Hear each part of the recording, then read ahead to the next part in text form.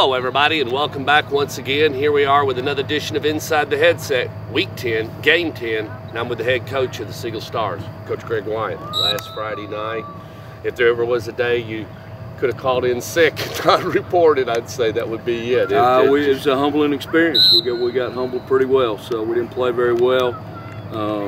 You know, we went out flat. That's my fault as the head coach of this program, and you know, you're gonna lose sometimes. You just hate to lose the ones you're supposed to win.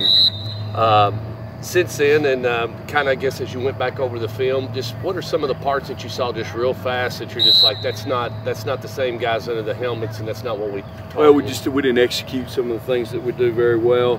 We had way too many pre-snap penalties, which is unexcusable.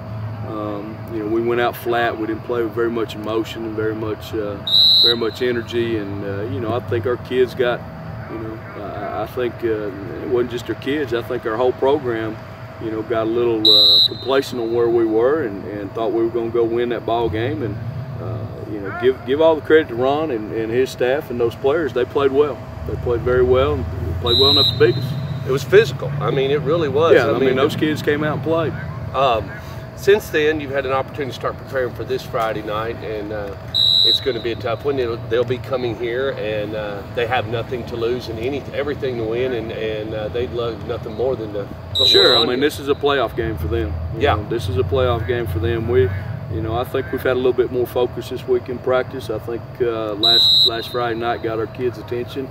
I know it got our coaching staff's attention. I challenged our coaching staff. I challenged myself, and preparing this week, so I think I hope we've done a little bit better job anyway.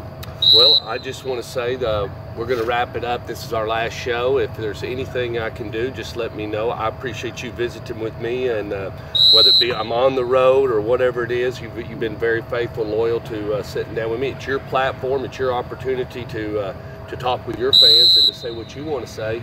And is there anything else you'd like to say to the fans just about this Friday night? No, I mean, other the playoffs? Other than it's senior night, and I'd like to see, you know, some folks come out and really support these kids. They've spent 4 years here in this program and have really worked hard to get a program to where it's at.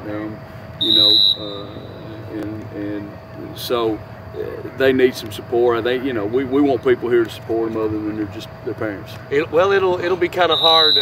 I've heard Denzel Harding's name quite a bit for many years, so it'll be hard thinking that when you do come back here next year, I won't be hearing his name on the box. That's true. Well, let's wrap it up right here. Friday night, senior night, and Seagull will not end their season there because they're moving on into the playoffs and follow them all the way through. Seagull Stars, Laverne Wolverines, 7 o'clock right here.